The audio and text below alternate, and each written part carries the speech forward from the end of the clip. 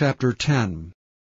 And the Lord said unto Moses, Stretch out thine hand toward heaven, that there may be darkness over the land of Egypt, even darkness which may be felt. And Moses stretched forth his hand toward heaven, and there was a thick darkness in all the land of Egypt 3 days.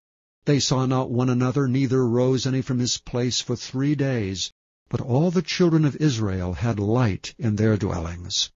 And Pharaoh called unto Moses and said, Go ye, serve the Lord, only let your flocks and your herds be stayed, let your little ones also go with you. And Moses said, Thou must give us also sacrifices and burnt offerings, that we may sacrifice unto the Lord our God. Our cattle also shall go with us, there shall not an hoof be left behind, for therefore must we take to serve the Lord our God, and we know not with what we must serve the Lord until we come thither.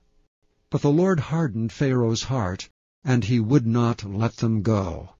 And Pharaoh said unto him, Get thee from me, take heed to thyself, see my face no more.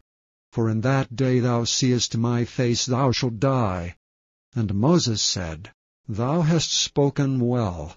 I will see thy face again no more.